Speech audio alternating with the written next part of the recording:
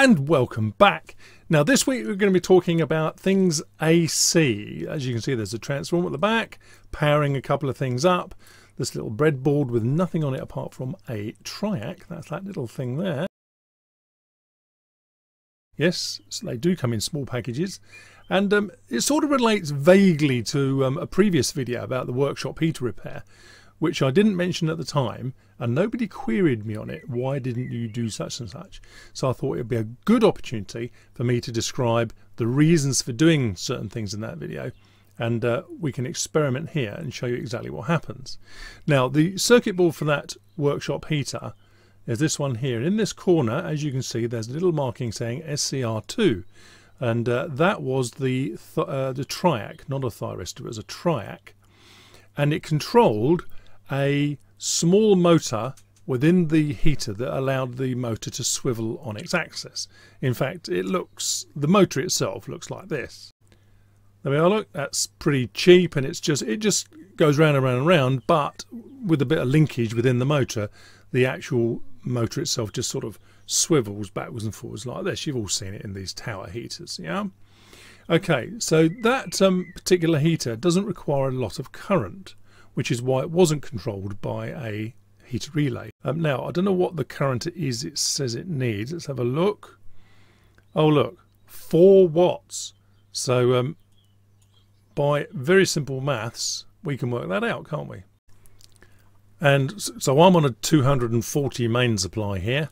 So that's going to take in the region of between 16 to 20 milliamps, something like that, to get to 4 watts. So it's trivial. Certainly not worth using a relay for if you can get away with it. But the fact of the matter remains, I didn't use that Triac. I connected up the swivel motor to one of the relays, and in fact, for me, logically, the heater now works better than it ever did. But why didn't I use that Triac then? In fact, it is this very one here, and because I've desoldered it. Waste not, want not, as they say. Well, there was one particular element that I didn't want to do, and we're going to discuss that now, and then we're going to talk about Triacs in general. Now, normally when we're talking about Triacs, we don't talk about little tiny T092 packages like this. We talk about much bigger ones. So something like this, which is a standard TO220 package, where one of the terminals is normally connected to this metal tab. Whether it is on Triacs, I'm not sure. Probably is. Probably T1 or something connected to this. So could be dodgy. Anyway, that's a sort of a power Triac that can take several amps. The one we've got down here is a lot smaller, and in fact the one we've actually got is this one here. It's a 1A60. I can't say I'm particularly familiar with this particular device, but as I say, it's in a TO92 package. So this one here, and the standard symbol T1, T2 and gate. And if you're familiar with MOSFETs, the gate is exactly the same here as it would be for a MOSFET. This one particularly, if you notice at the top, it says sensitive gate Triac. Now that is a bit like a TTL version of a MOSFET, in as much that you can drive this directly from a microcontroller, because it only needs something like 3 to 4 volts at 5 to 10 milliamps to drive it. In fact, let's have a look down here. So these are the parameters we're after. We're after, first of all, the trigger voltage. I mean, can we actually power this directly from, say, an Arduino or any other microcontroller? And the answer is yes, because if you look down here at the max that you need, it's between 1.8 and 2 volts, depending on what. Oh, these are all little footnotes. Let's not get sidetracked by that. 1.8 to 2 volts, any microcontroller will do that, even a 3.3 version. And the amount of current we need over here is between 5 and 10. So it's not a lot, is it? We can drive this Triac directly. And indeed, when you think about it, that's exactly what this board was initially doing. So we have our microcontroller in the middle there, and that was being driven. The gate was being driven. That center connection there. There's a there's a track on the back that goes all the way around through here into one of these pins. That was being driven directly from the microcontroller straight into the Triac. Now, there's a reason why I didn't use it then, but first of all, let's have a little demo. A picture paints 1,000 words and a video gives you an encyclopedia. So let's connect this up and see what happens. Right, I've connected it up and we're using as a power source for the gate of the thyristor, the Triac, is a simple LiPo. This one here, we've been through this board before when we were talking about Raspberry Pis. So all that is giving us a 3.3 volt voltage source, which is going to go via that little resistor there into the gate of this. Let me show you a circuit diagram so we know what's happening. Oh, one final thing about this, of course. This, as I was going through the video last time, is obviously a printed circuit board. I chose to use strip board in my last project because it would have been too long a lead time with the Chinese New Year for me to get a printed circuit board. One of the reasons anyway. So that's why I didn't. And well, now we've spoken about PCBs, I think we had a word from our sponsors. PCB Way, PCB prototyping the easy way. With more than a decade in the field of PCB prototype and fabrication, they are committed to meeting the needs of their customers. All new member sign-ups get a $5 welcome bonus, and your first prototype order is free. Why not try their online quote system now? Now let's have a look at the circuit diagram for what I've got on this breadboard. All these big fat resistors here and that little tiny one, they're just to drop the voltage from the transformer, by the way, because that's a 15 volt output, and what we're driving here, this load here in fact, is 12 volts. So I'm trying to get rid of some excess voltage, and the fact we have to use these big fat resistors is because we're talking about an incandescent bulb here. Yeah, I know there's probably some people watching this who have never used incandescent bulbs. It's all LEDs, isn't it, these days? But just so that there are no other semiconductor properties on this circuit, we're using a standard heated coil bulb, incandescent bulb, simple as that. Right, the circuit diagram, what does it look like? Here we are, simple as can be. We have our power supply, so this is our AC supply now, going through the lamp, or indeed in that other video, a motor, to one of the terminals of the Triac. Now these are, by convention, T1 at the top, T2 down the bottom, but frankly it doesn't matter if you mix them up because it's bidirectional. We then have a gate, just like a MOSFET, which is supplied by, as we just saw in the datasheet, between 1.8 volts and 2 volts, between 5 and 10 milliamps, and then it all just goes back round again. I mean, it's as simple a circuit as you can get. So let's fire it up. Right, let's fire it up then we'll talk about it. This wire in my hand here is going to go to this green one just to make the connection, so that I'm supplying power now to the gate. And keep your eye on that bulb down here. I think I might reposition that in a minute. Oh, right, so whilst it's on, the bulb's lit. It's not lit very brightly, I have to admit, because I'm dropping quite a bit of voltage here, but it's enough to show us what's going on. That at the back we'll come on to in a minute, but this has got absolutely nothing to do with what we're doing here at the minute. Just for clarification. Okay, so as long as I supply gate power to that Triac, power flows. The lamp in this case, but the motor in my heater video goes on. Take it off, fine. What's the problem? Well, we're using here a transformer. A transformer is an isolating transformer, as it means I'm isolated from the mains. These two connections at the top are mains, the AC is down the bottom. And I'm doing that for two reasons. One, I didn't really want to play about with mains on this circuit board. As you can see, there's lots of bare wires and it's just going to be too risky to do that. So I'm using an isolation transformer with a much lower AC output. But on this board was being driven directly from the mains. The mains came in here, probably via these two capacitors here and resistors, whatever, and produced its 5 volts or whatever it needed to run this bit. But the neutral, the AC neutral in this corner here, look, if I flip it over, so now it's at the top left, ran across the entire board and lo and behold to terminal T2 of that Triac you just saw. Okay, and this one here was then line input, 240 volts. So it went from here through the Triac to here as long as there was a gate voltage applied. What did that mean for me? Well, it means that if I was to do the equivalent circuit here and run this board directly from the line input, so this line input here would go in at the top and this neutral connection was to go in down the bottom, it means this line down here would be the neutral line. I would be connecting my circuit up to neutral.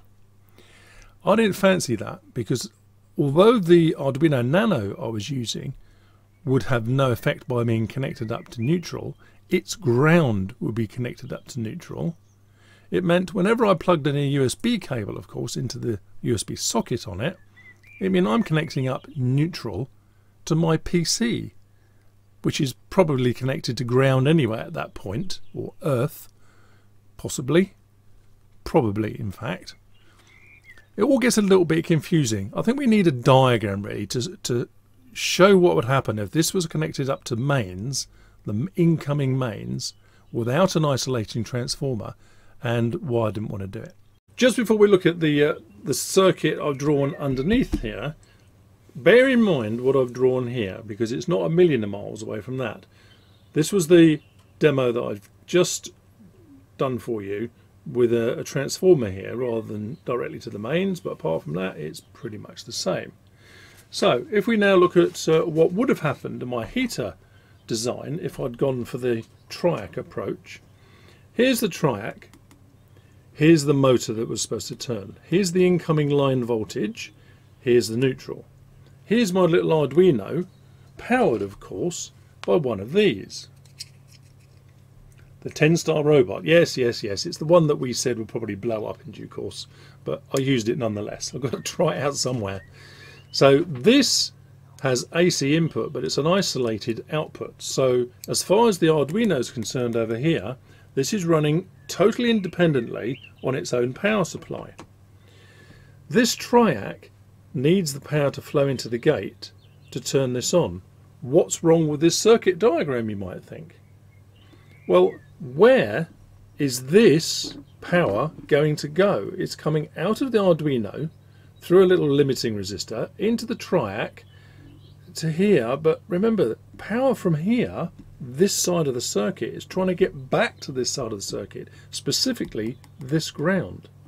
Where's it going to go? And the answer is nowhere. This, as it's drawn here, would not work. I would have had to have joined this neutral line all the way across to ground.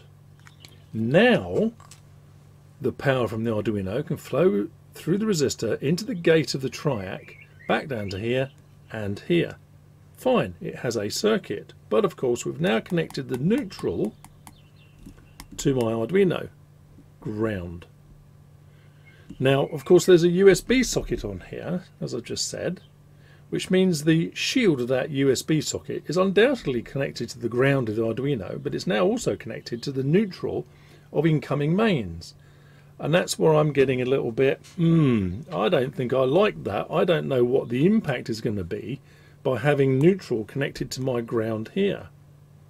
Additionally, of course, this ground inside my PC might well be connected to actual physical earth.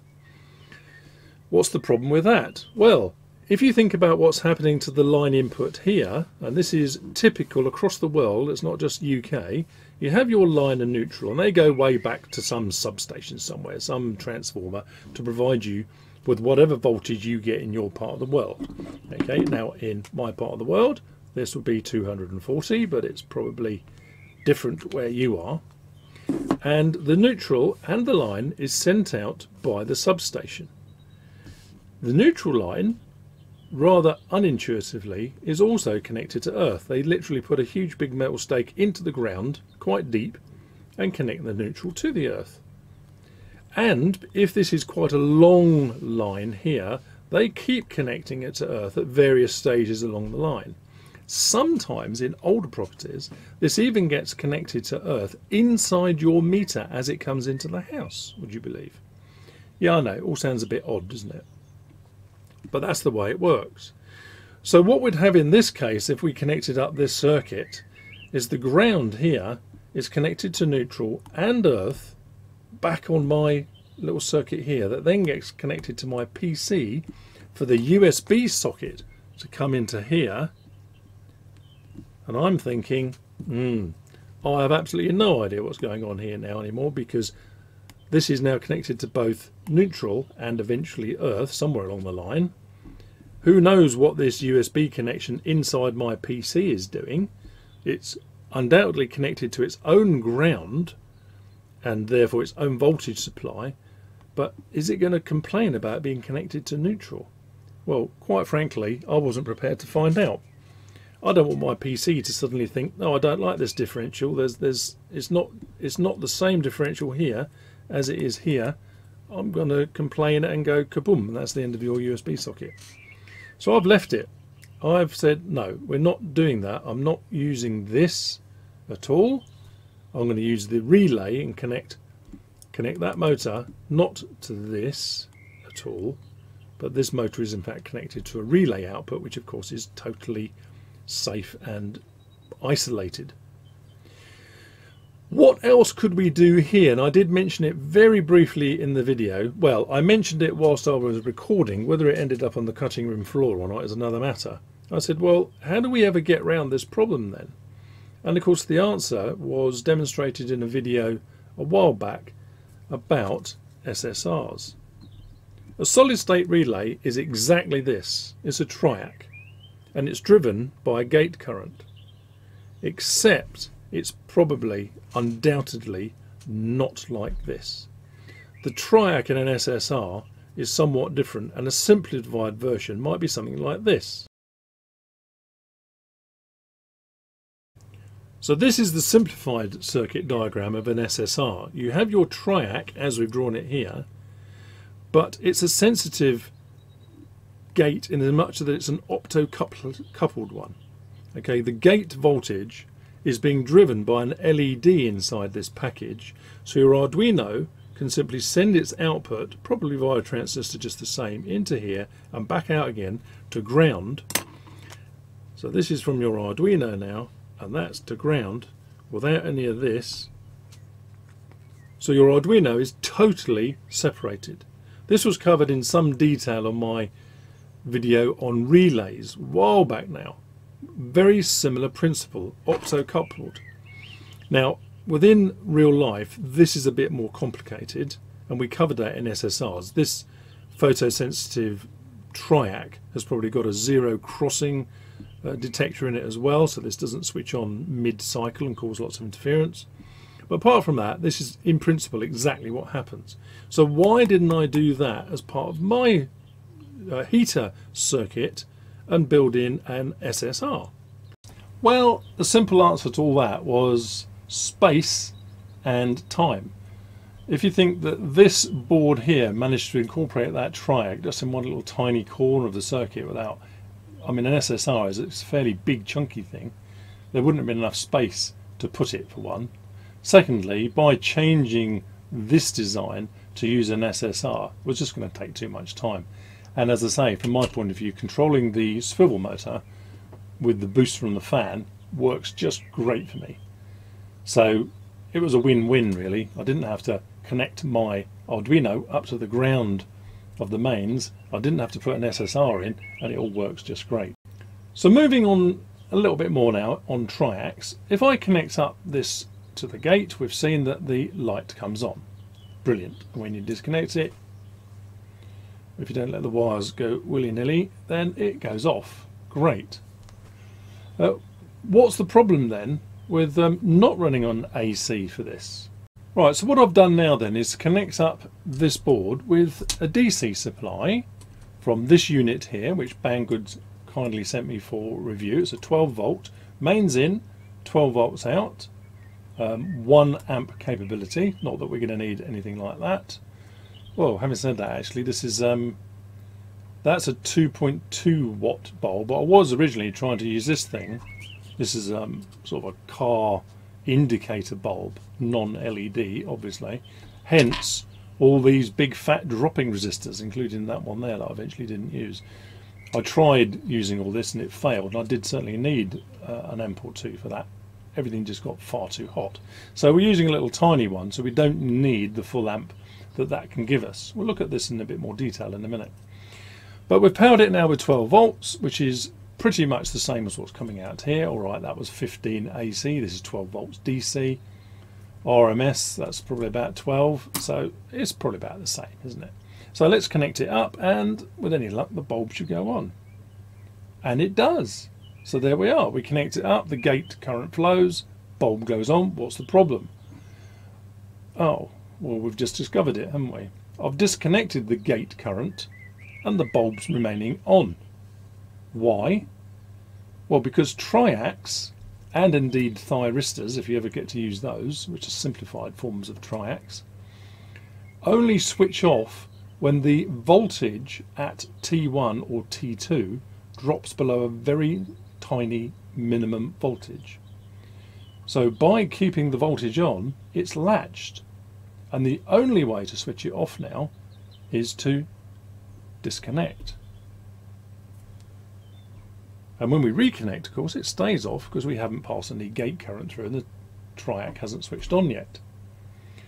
Oh, I can hear you say, just a minute, Ralph, I've got SSRs, if you're saying this is the equivalent to an SSR, that work on DC voltage, so there. And I'll say, yes, you may well have an SSR that works on DC, but it most certainly isn't a Triac then, it's a MOSFET.